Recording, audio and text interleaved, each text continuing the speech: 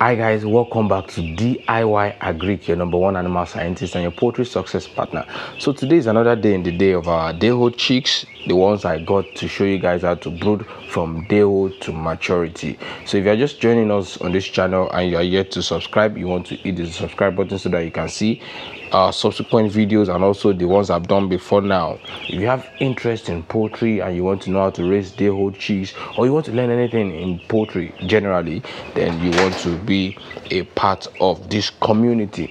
So today I've got their water here. Today is day 5 precisely. I shot a video on day 1 and day 2. Sorry, I was not able to shoot on day 3 and 4. So today I've got in my hand something that a lot of you don't know or you don't use, and some of you that use it, you use it late. You use it late in the production. So this is actually a calcium supplement, and the one I got this time is it's Cow Default. So this is it. All you need from this is just 1 meal to 1 liter of water. So this is 3 liters of water. Now at this age, these birds are actually drinking about 6 liters a day. 6 liters a day. Yesterday it was 5.8 liters altogether. So I'm guessing about 6 to 6.2 liters maximum today, depending on the weather also.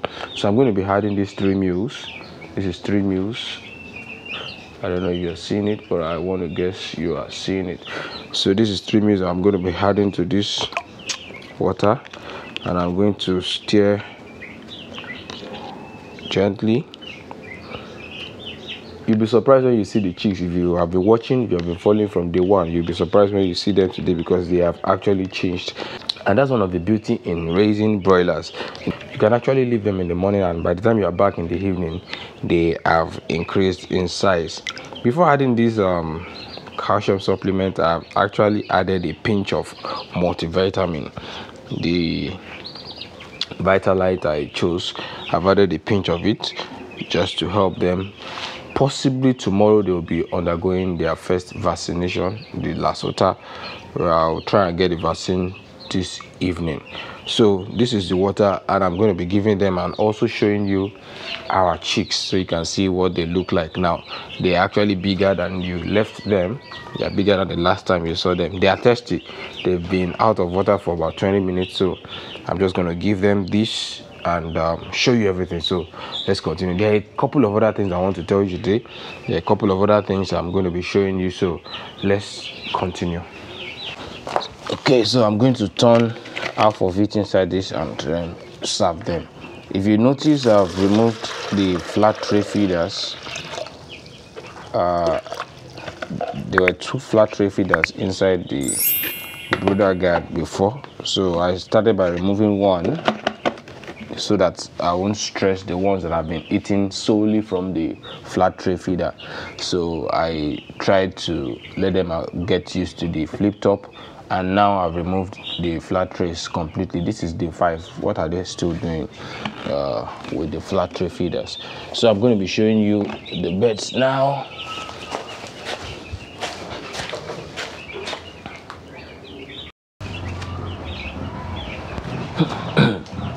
So this is what we have. These are the birds. These are the chicks. They are very thirsty, I can see. The weather was you can see they are rushing the water. The weather was kind of friendly. It just stopped raining, so I believe they shouldn't be stressed that much. It's just that I replaced the feed. I gave them fresh feed, so I know they must have all eaten and they will want some water. So that's that. For those of you who are just watching for the first time probably, or you had me talk about it before, right here you can see some black stuff in the brooder guard. It is charcoal. Earlier when I was preparing this place, I actually made a video where I taught people how to use charcoal as part of the bedding, as it absorbs so much moisture. As a matter of fact, it's not that it's not that important, it's not that necessary for this stage. But when the poop becomes much, when they are about 3 weeks old, you will see the effects of the charcoal, especially when you are able to turn the litter often. You will see the effect. So another thing is, for those who have been watching from day one, you notice I didn't use paper on the floor. I didn't use paper, and even though I encourage people to use paper at times, I also make this known. The reason why I didn't use paper here, because I don't feel it is necessary. Why? What I do is I try as much as possible to be selective with my wood shavings. So I purposely select the ones that I use inside here. If it is needed, I sieve it inside a big basket and remove all the smaller particles and the dust there, so it remains just these big ones. That's what I actually do. And except you have gotten a vulture in place of a chick, or in place of chicks, your chick should not be willing to eat up this thing. No, they shouldn't eat it up, especially when they have feed also there. And if at all I want to use the paper, what I do is I just use it for 2 maximum of 3 days. What am I even doing after 3 days with paper? So I found that a lot of people still use paper even up to like 10 days or so. That is bad. That is bad, because the papers will get soiled very quickly, and if your chicks are getting in contact with their with the poop soiled on the paper, it's just an avenue for infection. So you don't want to prevent them from eating shavings and then you get them infected. Come on, Max, stop that. That dog is stubborn. So you don't want to get them infected with a disease just because you are trying to prevent them from eating up the shavings. So try as much as possible to give them, to put the bigger shavings in that place where they are going to start, where they're going to be starting up, especially for the first few days. If you're using papers, don't let it exceed 3 days. 3 days is good. And try as much as possible to replace the papers as often as possible. If you're using newspapers, just replace it every day, because it gets soiled very quickly. So that's another thing that I want to share. And finally, people have been asking me about the solar lamp, to kind of show them how the solar lamp is, how to install it, what it's like. So I'm going to be showing you the solar lamp very quickly.